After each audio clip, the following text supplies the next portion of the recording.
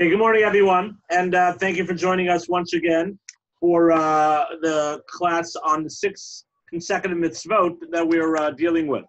So today we're up to number 4, right? Number 5. Yes, last week we spoke about number 4.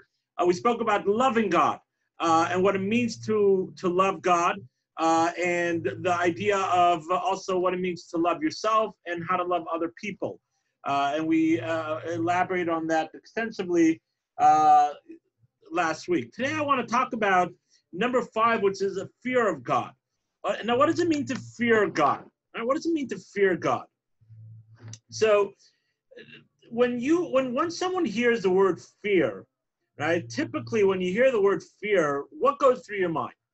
People think fear is something to run away from, right? Fear is someone, a dangerous thing in a dangerous situation, and that's part of human instinct. Your brain automatically assumes and associates that we have to go ahead and fear God automatically, right? The concept of fear, of being scared and running away, that's what fear represents, right? And that's how human comprehension, something bad, right? That's human comprehension in our brain and instinct automatically when we think of fear or hear the word fear, it's in a negative light. So we have to reanalyze this idea of fear. And what does that mean, the fear of God? So we're supposed to be scared of God? To a certain degree, there is a fear of God, being scared of God. But I want to discuss today a fascinating insight of what Judaism looks at fear and how Judaism teaches us what it means to fear God. So how do we say the word fear, or we're going to talk about later, a better word, right? The awe of God, having the awe of God. What does it mean? How do we say the Hebrew word yirah, fear? As I just said, yirah, right? Fear in Hebrew, in Lashon HaKodesh, is yirah. What else does the word yirah mean? The word yirah also comes from seeing, right? Ya'ir, right? To see, right? God sees, right? So yirah, fear, and to see is from the same word. Now, as we mentioned before, we talk about this many times, that in the Jewish language, and in Lashon HaKodesh, there's no coincidence why certain words mean the same thing. You know, I was talking to Hubi yesterday. I was bringing home from camp. It was yesterday or the day before, and she was telling me that they were learning about the word "here." Right? She said, "You know, Daddy, it's so cool. Right? The word 'here' means here and to hear, right? And being here, and it's so cool. There's so many different things that it means. Now, is there any connection between that and them? No, there's no connection, because in Judaism, in secular language, there's no connection between one word and another word. It just happened to work that way. But in Lashon HaKodesh, in the Jewish language, God's language, there's a rhyme and a reason why words mean the same thing. So why is it that the word yirah, which we translate as fear, or we'll see later, the awe, right, is the same word as yirah, to see, right? Lirot, to see, the same root of the word. So what's the connection between the two of them? And the answer gives us an insight into what it truly means to fear God. What does it mean, Yirat Hashem, the fear of God?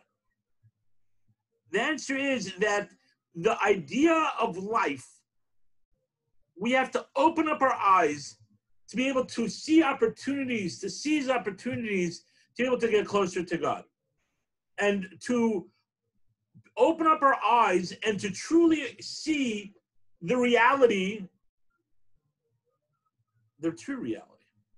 And we have mirages, and we have things, and we think this is real, and we think that is real. But how do we know what the real reality is? Right? There's an alternate reality. There's a virtual reality. There's a reality we make up in our brain. There's a reality that we are indoctrinated about. How do we see the real reality? One of the ways to see the true reality is through Yirat Hashem, the fear of Hashem. And that's what I want to home in on. right? I want to home in on this idea of the connection in between yirah, fear, awness, and seeing. Yirah, to be able to see, to truly see properly. I've said this before. This is but I think it's important to repeat. In Ethics of Our Father, there's a very fascinating Mishnah, and it says like this, right? Histakel b'shlosha dvarim ve'ein ata ba'al yedei aveira. Histakel means to see, right? Look at three things, and you won't come to an aveira. You won't come to transgression. Commentaries ask, what are these three things that we have to? I mean, that continues the Pirkei Avot, right? You should know where you're from, right? You should know where you're going to, and there's always someone on top watching you. Now, I've asked this question many times, and I've seen, thank God, others ask this question. And the question is like this: look at three things, and you won't come to do sin. I just said this off by heart, right? Istakel means knowledge, right? I just said it off by heart, and I promise you, I've done sin. There's not a righteous person in the world that hasn't sinned. So how can he say you won't do sin? You could say this will help you not to do sin, help you not to do Aveirah. But to give you to say a statement and to say there won't be any sin, how can you do something like that? And the answer is because he uses a very careful word. He says, stakel, look. There's different levels of knowledge. There's knowing something. There's knowing something because someone that told you, or knowing it from the news or from Facebook, right? Or knowing it because you trust the person that's telling you this, or many people told you this, right? There's different levels of how you associate with what you know and how much you believe it or you don't believe it. What's the highest level of knowledge? How is it that one could truly believe something and there won't be anything to be able to rock or to shake that belief of what he believes or what he sees? It's through seeing, as I just said. If I see something with my own eyes, I walk outside right now and I see snow falling from the sky, right? I see the snow myself. If someone tells me that it's snowing right now, I'll tell them they're crazy. If someone tells me in the middle of February that there's flurries outside in Jacksonville, it could be possible. It happens every once in a while. Right? Flurries, not real flurries, fake flurries. I mean, like little flurries. I've seen it.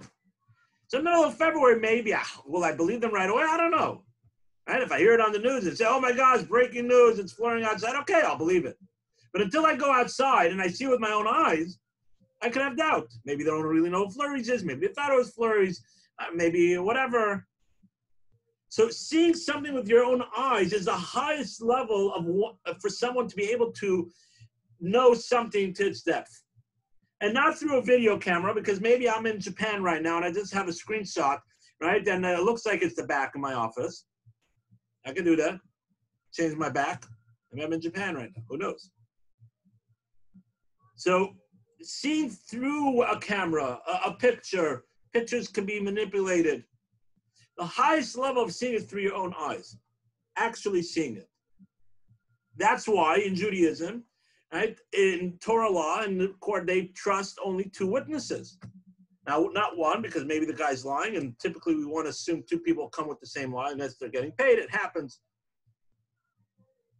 But they see with their own eyes. They have to be able to see the action. They ask them questions to say, hey, did you see what happened? Did you see that person stealing? Did you see that person transgress Shabbat? Did you see that person kill that person? Did you see that person molest that person? Whatever it is, you have to actually see it.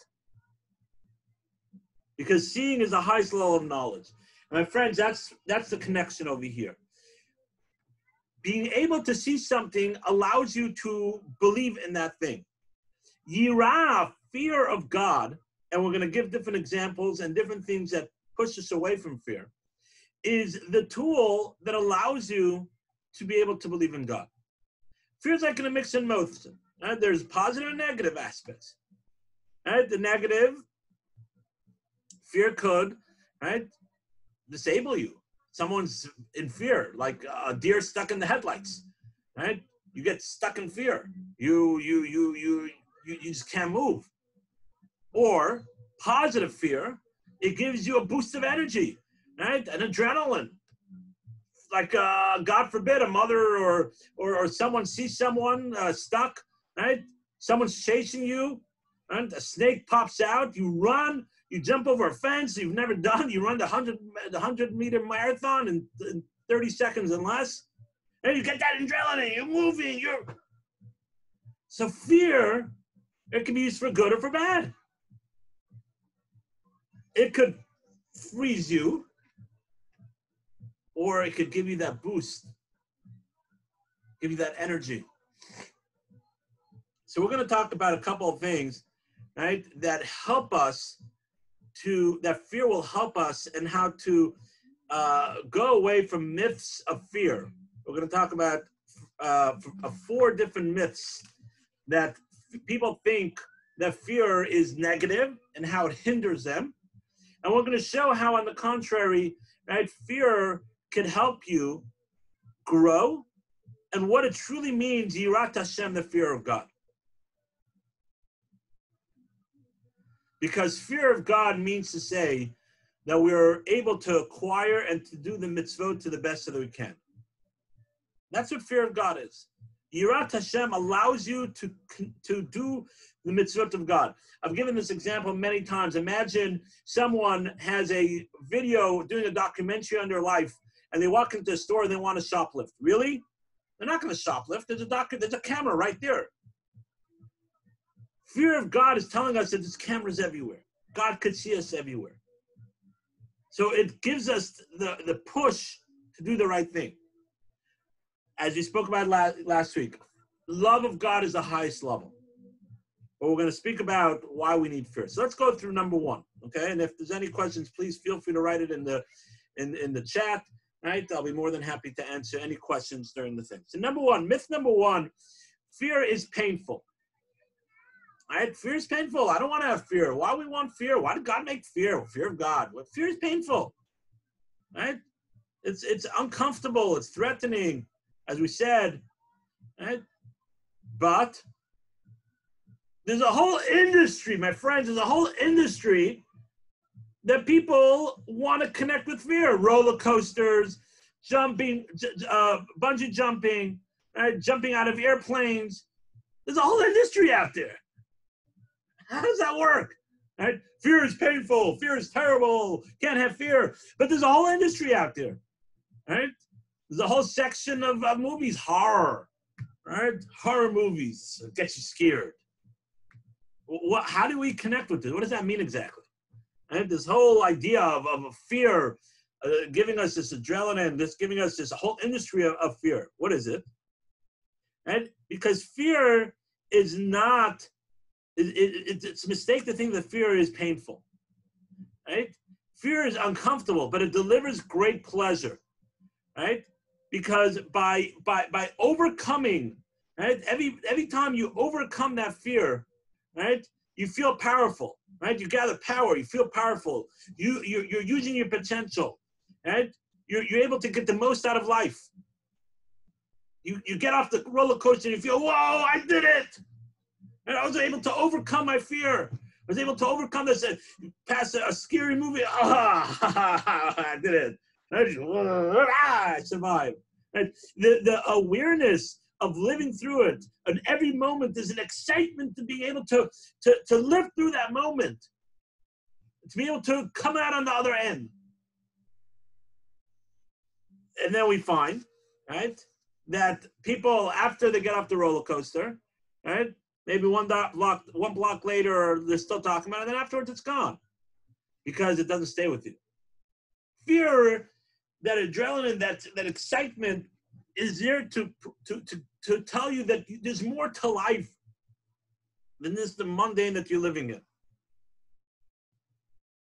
There's more to life than just this mirage that we're living in. Fear of God, number one, it's not painful.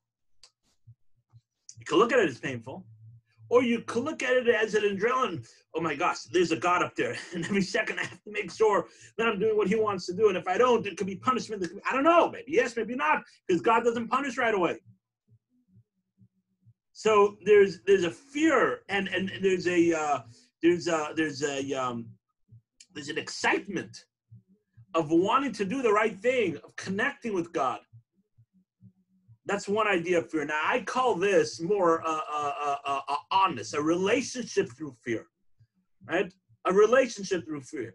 As I mentioned before, there's a concept of fear that it's awe, an awe of God, right? There's awe, there's a fear of punishment, yirat hachet, and this is yirat Elokim, there's a fear of God. A fear of punishment, right? There is something there, right? You're going to get punished. That it is, a certain thing that's holding us from not doing what we're not supposed to be doing, if you believe in it. Then there's yirat Elokim, there's a fear of God, means to say there's an honest of God, being part of that greatness. Imagine, nowadays it's hard to imagine, but if you're a minister in a king's palace, at any minute, any second, you could lose favor. It was known, right? You could lose favor. Right now, you're in favor with the king, right? You're holding, but you always constantly have to be on top of things and on top of your adversaries and thinking and planning and making sure that you stay, in the good graces of the king.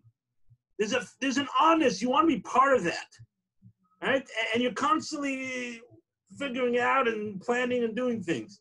So this idea of this adrenaline of life is you constantly have to be trying to overcome and say, Yetzer Hara, he's our adversary. Right? The adversary is the Yetzer Hara, his evil inclination. So we have to be constantly reflecting and saying, how can I make sure that I stay in the good graces of God?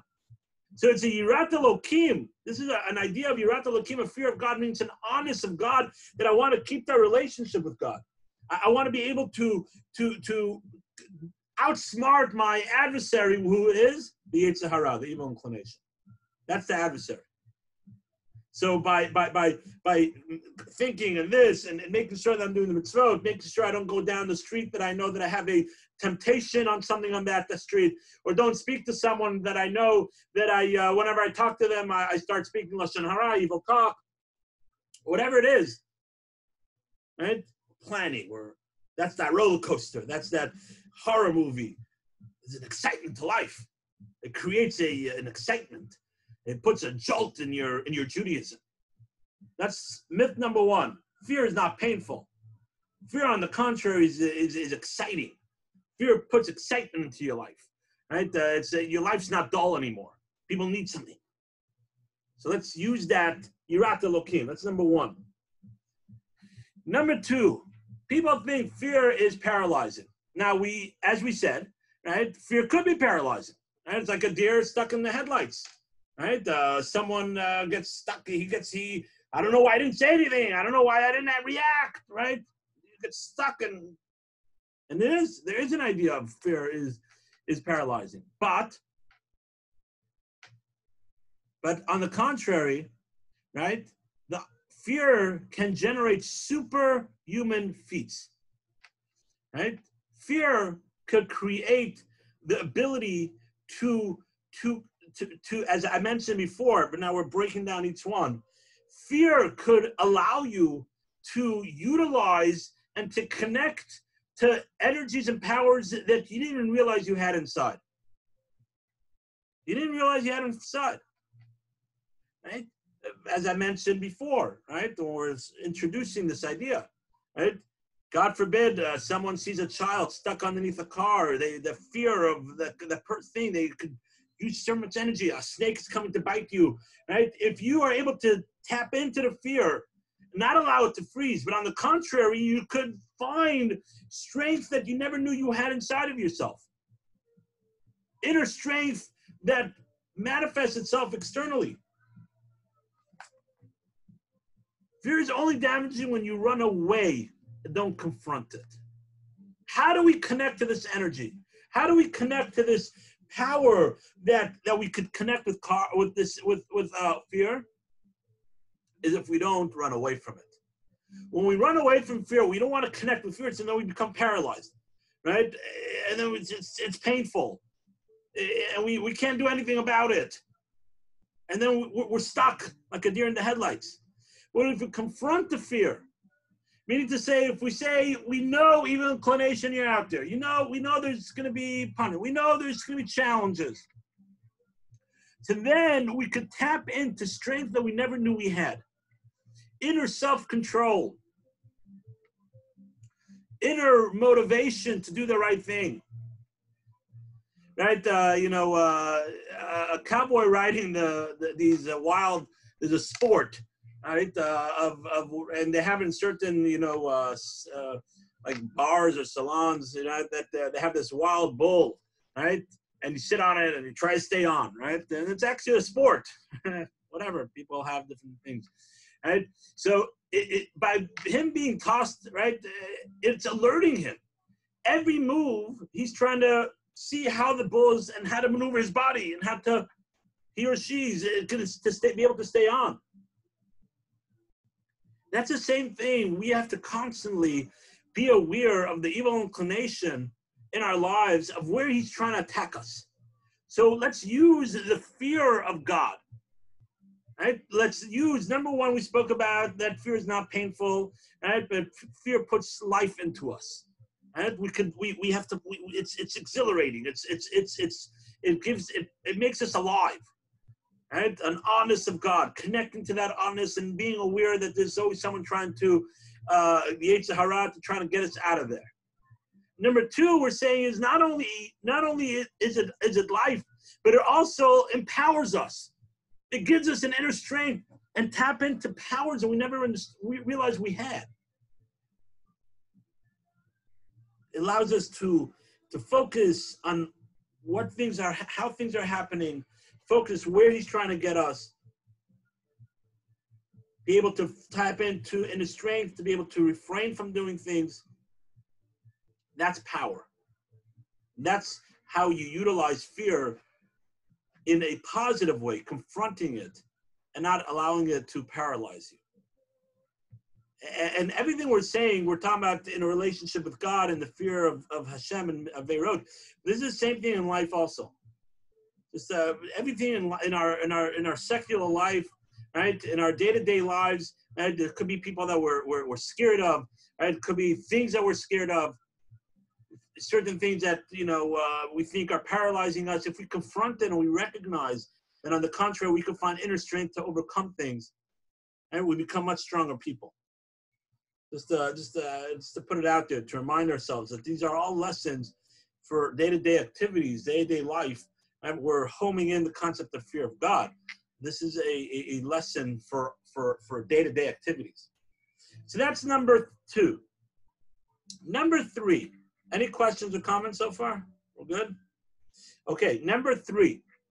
Right? Fear means loss of freedom. People think that if I fear, I have no freedom. Right? Right? People avoid fear because in order to preserve their independence. Right? Right? We think that if there's an outside force telling us what to do, we'll be intimidated into becoming a robot. Rather, choose to do the right thing on our own. And I want to do it because I believe in this. I don't want to do it because I'm scared that because God's going to punish me. I don't want to be doing it because I think that lightning is going to come and strike me down. I don't want to not speed because of a cop. I don't want to not steal because of cops and law and order, because of what's right and wrong, an internal justice that I have in myself, because that's freedom.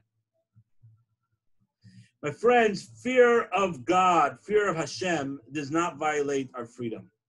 Why? On the contrary, it's there to give us potential, like we explained. Because losing freedom only comes if the person that is perpetrating the fear or the laws, right, wants to control us.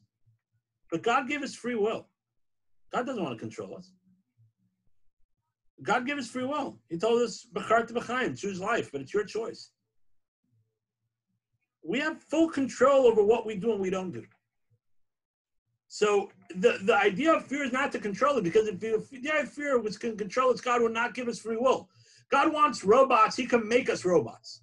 Right? He can make us do whatever we want. So why does God have to give us free will and then put fear in us for us to be robots? Like, let's think about that. Really?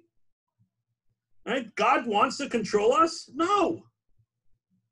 He wants to take away our freedom? No. That's free will. Otherwise, you would have made us, you would have made us robots. You would have made us without thinking. You would have made us in a way that we would not do anything against God. There's all these sci-fi movies of, all these mad scientists that play around with the brain and they make people do certain things and act certain ways. God doesn't need any of those machineries. God could have just made us that way. And we just do what we're told. But God didn't create us that way. So to think that he created fear to control us, really? He needs to create fear to control us? Come on, let's think about that for a second. Let it marinate. It's just ludicrous. It makes no sense. So this fear, this myth that I'm not gonna allow fear to dictate or to control me, right? Or to take away my freedom, right? Or I'm not gonna do it because I'm scared. I'll only do what's right and wrong, right? I work with my morals of what I think is correct or wrong, right? And I'm not gonna let punishment or any of that stuff dictate how I do things. You're just being ignorant. Why did God give us fear? Is to help us out, right? Is to motivate us, right? Everybody knows, right? You keep on showing to work late, you're gonna get fired. What the boss wants to control you, that you shouldn't to come to work on time. That's what he tells you, or he gives you a warning, right? Or if you mess up on a project too many times, right? You're gonna get fired. You're gonna get deduct pay. What is it trying to control you? Maybe there are some bosses like that, but the majority of bosses don't. They want to motivate you. They want you to have a little fear to motivate you. That's what they want. They want you to be motivated to do the right thing. They want you to be motivated to get on time. They want you to be motivated to work harder. Why do we have tests in school and other places? We have tests and we get marked on it. To control you? No, there are people that think that way. Oh, the school's controlling. No, it's to motivate you. To motivate you. My friends, it's the same thing. God wants to motivate us. God gave us free will, but he knows that it's hard out there. He knows that he created an evil inclination that's out there to go ahead and try to get you on every turn. And that's exactly how we have free will. Otherwise, we wouldn't have free will. If there's no way of us to think that something was good or bad, we wouldn't have free will.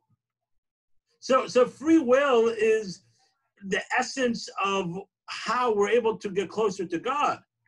And by having the evil inclination, the negative out there, and each one of us have our own personal ones, and then there's collectively, and there's certain things that every generation has. But those different things are there to help us reach our potential. But God gave us a gift. God gave us a gift to motivate us. He said, guys, if you don't do what I tell you to do, there's going to be consequences. It's going to be consequences. And I'm letting you know that. It's your choice. Your choice. You have to think about how much you believe in that or how much you don't believe in that. Yira is seeing also. We have to focus, we have to reflect, and we have to see how much we believe that there's punishment. The more we believe there's punishment, the more we're motivated. So fear of Hashem, right, is not to take away our freedom in any way. As we said, it's ludicrous. It makes no sense. Fear of Hashem is there to motivate us. To motivate us, to give us a push to do the right thing. And then we'll talk about this in a minute. Right? But that should propel us to the next level. We'll talk about it in a minute. But that is what fear of Hashem is. To be able to, for us to get to the greatest that we can be. So as you see, things are building up. So let's just regroup for a second, and we'll do number 4 in a minute. Number 1, we spoke about, right, that fear is not painful, right? It doesn't hurt. On the contrary, it's exhilarating, right? It gives us a purpose in life, right? It keeps us in anticipation. It allows us to reflect and look and think and be alive. Number 2, we said fear is not paralyzing. Fear, on the contrary, allows us to tap into strength and to abilities that we never knew we had. And we just have to confront the fear. We can't run away from fear. And we have to be able to confront the powers and the strength with internally that we have to be able to conquer. So many times I hear people say that I can't do anything, right? I can't take the next step. They're scared. They're scared. They're being paralyzed by their fear. They're scared of how their family's going to think, or their spouses, right? Or their children, or their parents, their coworkers, their friends. They're scared to take the next step, whatever that is. If it's kosher, if it's Shabbos, if it's not speaking Lashon Hara, not being a gossiper anymore, whatever someone's holding, davening a little more, giving more charity. We all have so many things to work on. So we're not talking about any one specific person. Learning a little more Torah, being kinder to people, making sure that we don't, instigate, chats and posts on Facebook and WhatsApps and all that stuff. We all have what to work on. I promise you. But we're scared to take that next level because we feel comfortable in our comfort zone, right? And we're scared of what the other person's going to say, or our spouse, or our friends, or whatever it is. And we're paralyzed in where we are. And we can never reach our potential if we're paralyzed. So we have to confront the fear and say, no, I'm going to overcome it. And even inclination, I'm going to find a way to be able to overcome this. So fear, on the contrary, should allow you to find that inner strength to say, I am going to be able to do this, and I'm not going to be scared of anything because I fear God. I want to have a relationship with God. That's number 2. Number 3, right, is fear does not take away freedom, what some people think. Oh, fear is just to control us. Don't get me wrong, there are people that do that, right? The Nazis and the communists and others, right? They put fear to control you. That's not what God wants. That's only because they want to control you. God gave us free will, so how could we even think of thinking that God wants to control us? He gave us free will. So what's fear? Fear is, on the contrary, to allow you to find, right? To propel you, to be able to allow, to give you that boost to do the right thing. We all need a help. We all need a boost. Even though we want to do the right thing, sometimes we get stuck. So the fear is to nudge you in the right direction. Like that boss that tells the guy, hey, you come late 3 more times, you're fired, right? Or if you fail on a test, it gives you that push. So it's not a taking away our freedom. Now, number 4, right? We think that fear is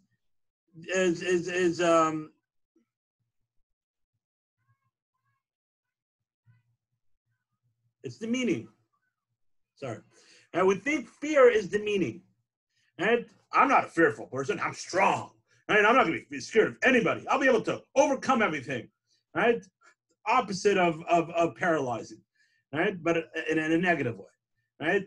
It's demeaning. I can't be scared. I'm not scared of anybody. I'm not scared. We humans, we're in control. Not scared of it. Not scared of God. What? Right? Certain people think that fear is demeaning. Right? It's not. Now, how does this demeaning work with the fear of God? The meaning of fear of God, okay, listen, if God's all in control, you can't take control over God. So one of the ways that people think that fear is demeaning with a relationship to God is, I am not going to have a relationship with God only because of fear. I want to have the best way of relationship with God. You know what that best way of relationship with God is? A love of God. It's true. We spoke about that. We started it off. The best relationship with God, with Hashem, is Havat Hashem, love of Hashem. And we spoke about that last week. Love. Hava. So therefore, I am not going to have fear of God. I'm only going to do the mitzvot when I have love of God. Because I'm not going to make my relationship with God demeaning in a form of fear. Me? No. I'm only going to do it because I love God, because I think it's right and wrong. And the answer is, you're right. Fear of God is secondary. And the highest level is love of God, to do it out of love. But how many times, right, do we really do something because it's a tremendous high level? Right? It's a tremendous high level. Let's be honest with ourselves. We need a motivation. We need that motivation. And as the Talmud tells us, Shelo Lishma, Ba Lishma. When you do things not for the right reason, but within the right reason, you're doing it because you want to have a relationship with God, but you know you need that motivation, not because of fear, not only because of fear of an Aveirah, that you're going to get punished. As we said, Yirat Chet is on a lower level. It's a start. But if somehow someone else comes in, evil inclination comes and convinces you that you'll be worse off if you don't listen to God, you're going to listen to the evil inclination. That means you say the person's only loyal to himself. There's no such way, of course. But the evil inclination can make us think a lot of things. It means the person's only loyal to himself. And that's a low level, but it's a start. But what we're talking about, as we said, Yirat Hashem means an awe of God, a way of motivating ourselves to have a relationship with God through all the different steps that we spoke about. So, as the Talmud tells us, Shelo Lishma, Ba Lishma, when someone does something not for the right reason, means to say within the right reason, not for the epitome of reason, of doing it just because you love God. You're doing it just because you want to have that relationship with God like we spoke about last week, which is a very high level. We need a motivation. And God gave us that motivation, an awe of God.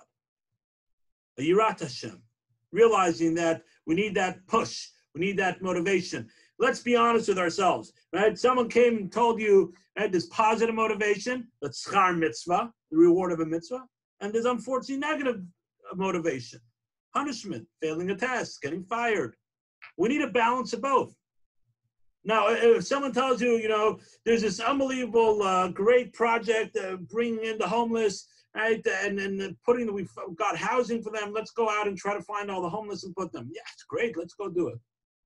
You do it, unless you're truly, truly motivated, right, and you're a saint of a person, after a little while, you're going to get bored out of it. Let's be honest. But if they tell you that for every homeless person you bring in, you'll get $100, oh, you'll be motivated, right? You'll be finding all the homeless people around. There won't be any homeless people around anymore. Get $100 for every homeless person. Think about it. You have another push to do the right thing. Your heart's in the right place. Doesn't mean to say your heart's not in the right place. You would have started doing it even without the $100. Shouldn't find this demeaning, the motivation.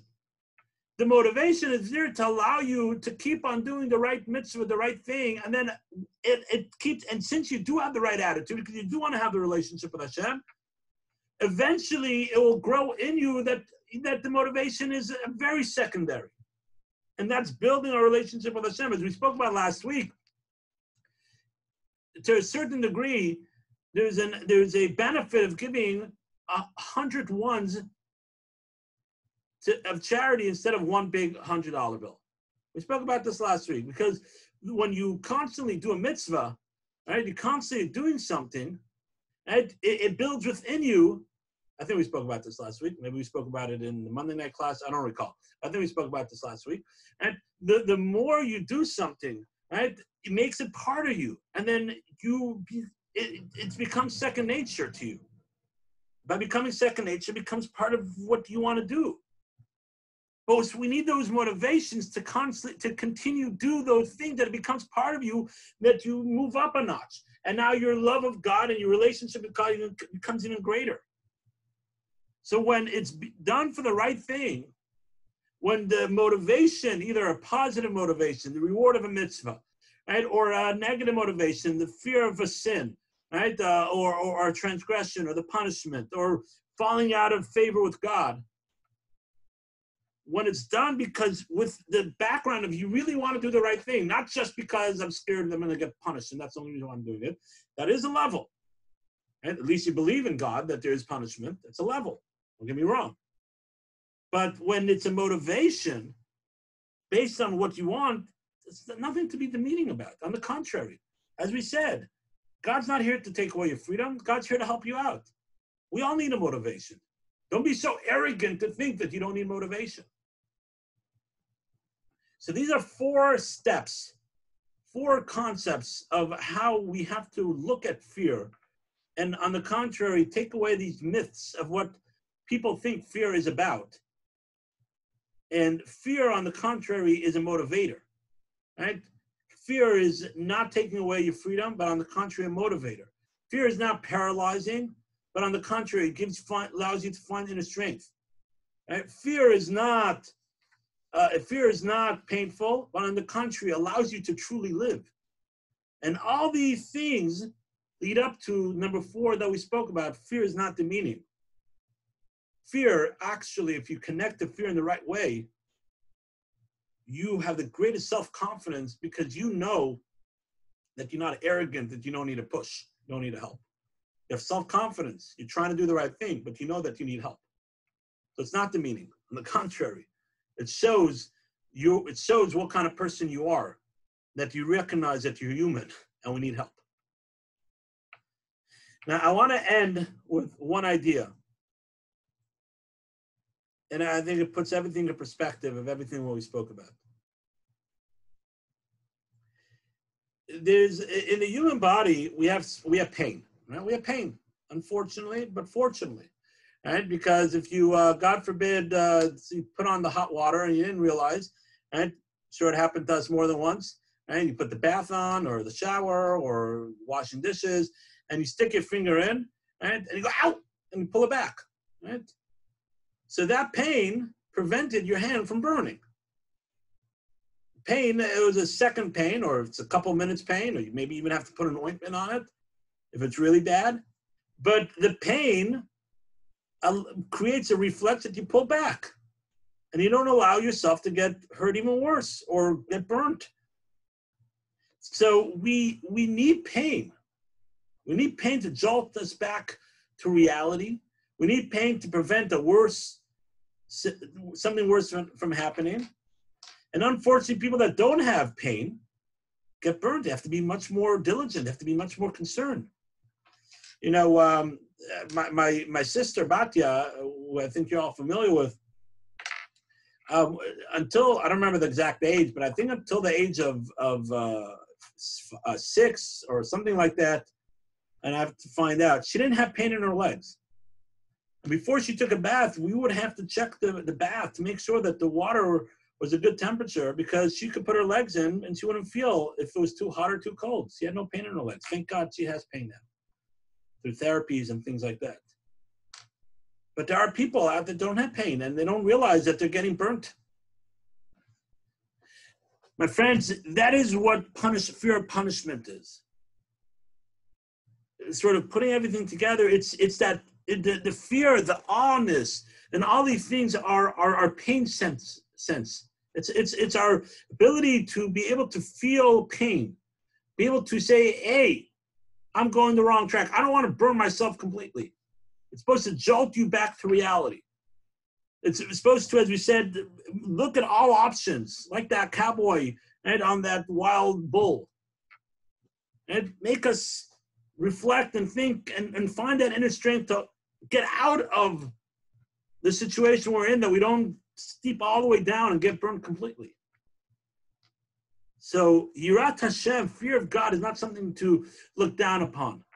It's not something to say, well, I really want to reach Ahavat Hashem. That's true, we all want to reach Ahavat Hashem. But Yirat Hashem, fear of God, is a step to get to there. And even when you get to there, you'll still need fear of God, because you need that constant motivation. You need that constant reminder, that pain nerves, to be a constant reminder to say, hey, we can't slip. We need help. This is not to take away our freedom. It's on the contrary, to allow us to motivate ourselves to do what we want to do. It's not pain, it's life. So hopefully we'll all be able to reflect on this and connect to true Yirat Hashem, to true awareness of God, fear of God, because it should open up our eyes. As we started off, Yirah is also to see.